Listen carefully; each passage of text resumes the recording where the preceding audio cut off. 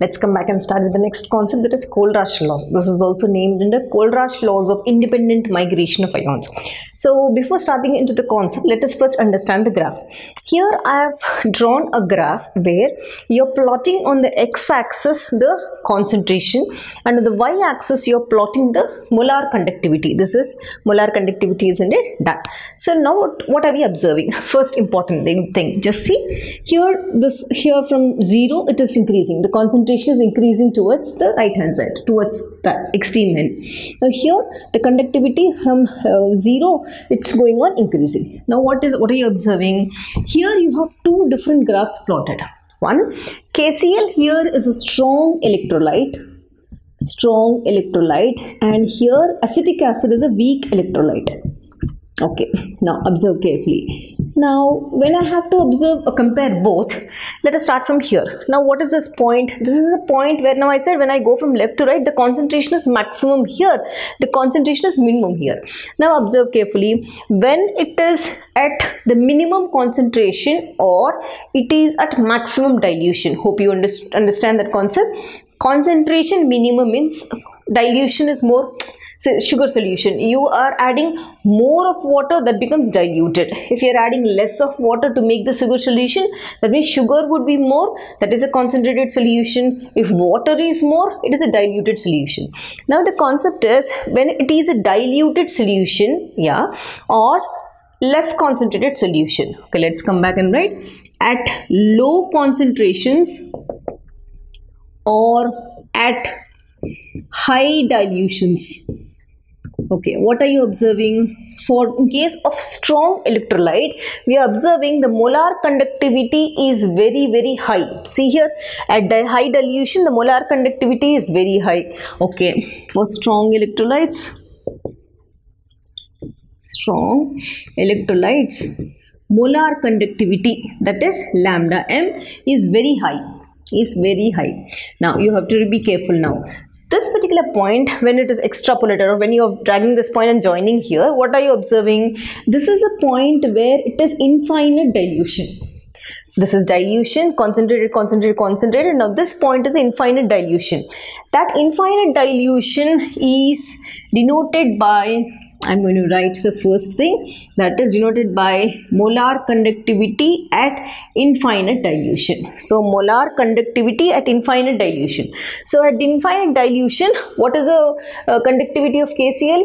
A strong electrolyte, it is maximum. See here, it is almost 150. It's maximum. So that is a concept which Kohlrausch has picked up. So what did he say? Molar conductivity at infinite dilution is equal to, or in the other way I should write, at infinite dilution, the molar conductivity can be expressed as the sum of, okay, let us write, it is expressed as the sum of the individual cation and its molar conductivity for this plus the individual anion and its molar conductivity minus. Let us write in words. So this is Kohlrausch law. What is this? Now start from here. What is this molar conductivity? Molar conductivity infinite dilution. Okay. At infinite dilutions, molar conductivity can be expressed as, okay, let us write here, can be expressed as, how can I express? As the sum of individual cation and anion. Sum of, or the contribution of the cation into the molar conductivity and the anion into the molar conductivity. So expressed as the sum of individual ions. It should be cation and anion by multiplied by their, what is this? Lambda m, that is lambda m plus. You can write lambda m plus also. If you want, write like this, lambda m plus lambda m minus by their molar conductivities. Okay, by their molar conductivity. This is called Kohlrausch law. Right. So whenever I'm going to reaching this indefinite dilution, the whole conductivity is, if you have to calculate, you can pick up the individual cation, individual anion multiplied by the molar conductivity. But at this point where it is showing maximum, this point is called lambda m infinity. This quantity is called molar conductivity at infinite dilution. Okay, let us write all those. Lambda m infinity is called molar conductivity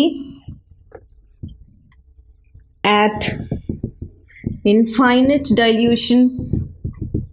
First one, second one, V plus and V minus. What are they? The number of cations and anions. It is number. Please remember, it is a number of cations and anions.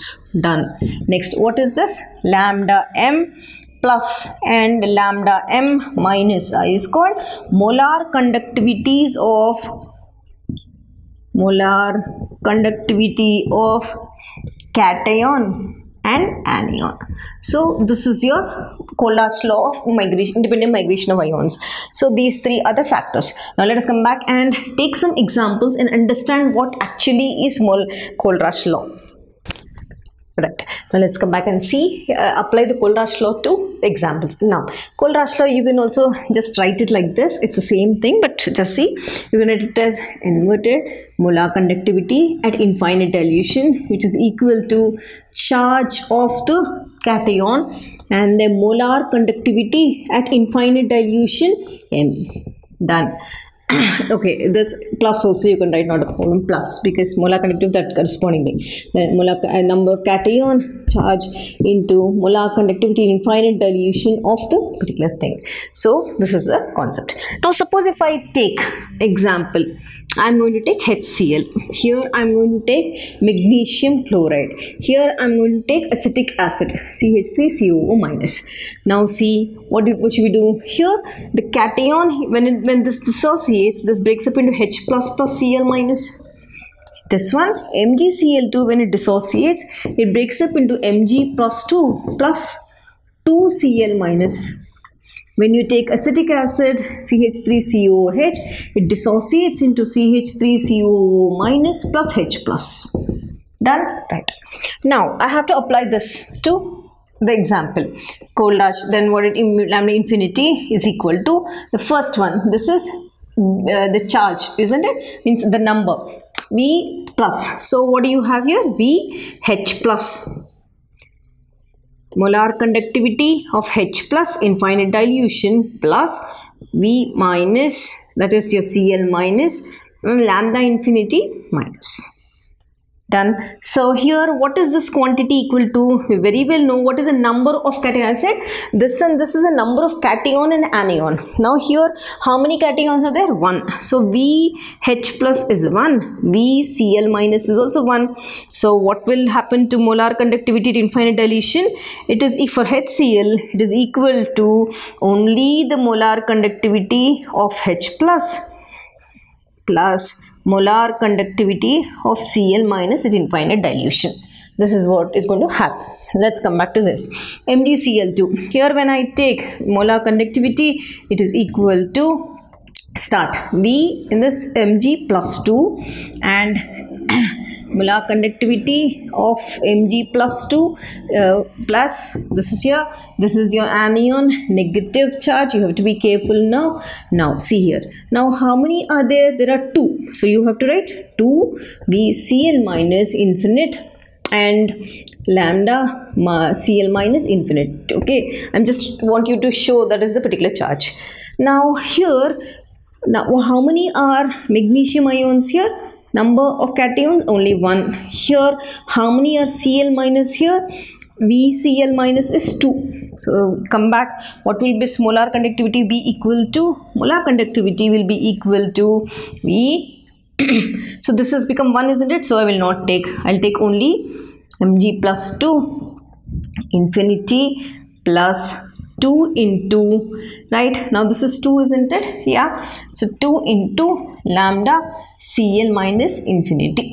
This is for your fluorine. Let's come back and see acetic acid. Here acetic acid, again, what is the thing?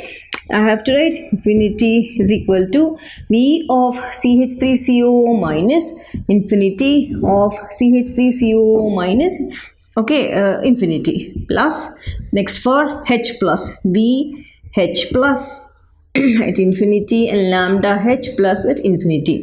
For this one it is 1. Cation also is 1. So what will this molar conductivity be equal to?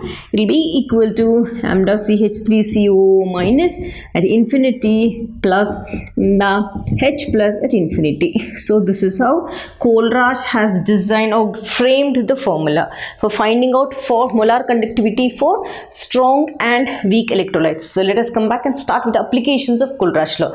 So you have to start Kohlrausch law from that infinite dilution and then end till here.